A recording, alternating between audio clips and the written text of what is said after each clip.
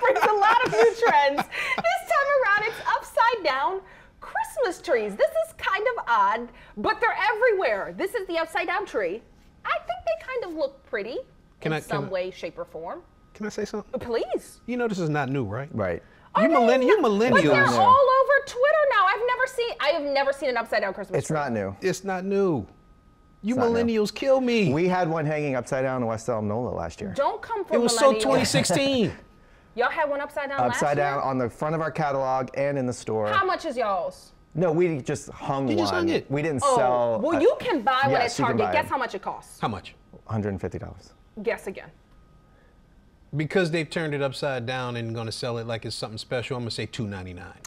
Target is selling one for more than $1,000. No way. Here it is That's on their ridiculous. website. It's You're gonna stop that. $1,041, and it's not even decorated.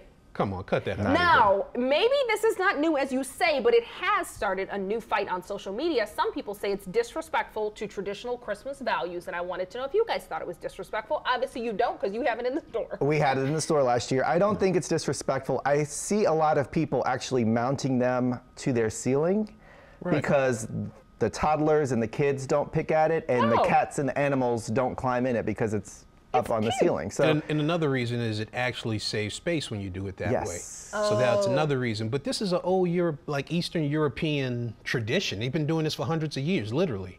And it's not, that's why it's, you know, I guess people see it for the first time in America and they think, you know what, it's new.